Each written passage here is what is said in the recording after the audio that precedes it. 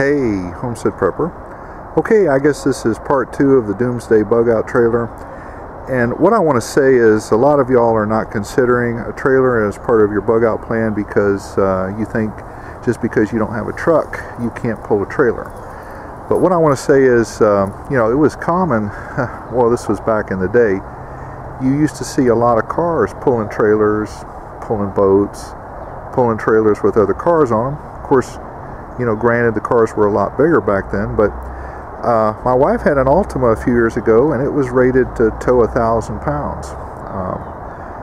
There's a lot of Camrys and Civics out there that are rated to, you know, tow 1,000 pounds. So just because you don't have a truck doesn't mean you can't get one of those small fold-up trailers from Harbor Freight, and in a bug out situation, you know, put your tent, some chairs, some, you know, jugs of water, your generator, or whatever you want to take with you in a bug out situation.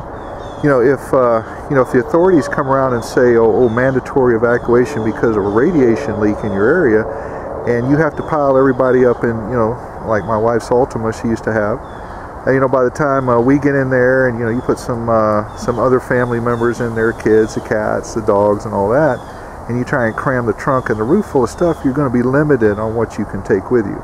A trailer is going to expand your versatility, and you're going to be able to take a lot more stuff with you than you normally would. So, and it's going to make your stay a lot more comfortable. Just a couple trailer basics I want to talk about here for you people who don't have trailers, haven't used trailers. I always put a lock or a pin or something through here to keep this popping loose. I had one of these pop loose one day, and the safety chains caught it, and it was right in front of a business, and a guy just saw what happened, and he jumped out there and helped me pick this thing up. What I see a lot of times is I see the chains long and they drag the ground and they spark. Just what you can do is just twist it like this, and this takes up the slack just like that. The other side.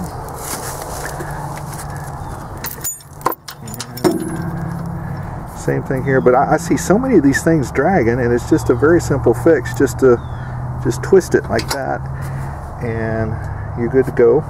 Make sure this is plugged in, and I always check the tail lights. So, okay guys, well, I just want to do a quick video and reach out to you people out there who you know, don't have a truck, and you think just because you don't have a truck you can't pull a trailer. Not so. But you know, check your vehicle manufacturer to see what the tow capacity is. Okay, that's it. Homestead Prepper out.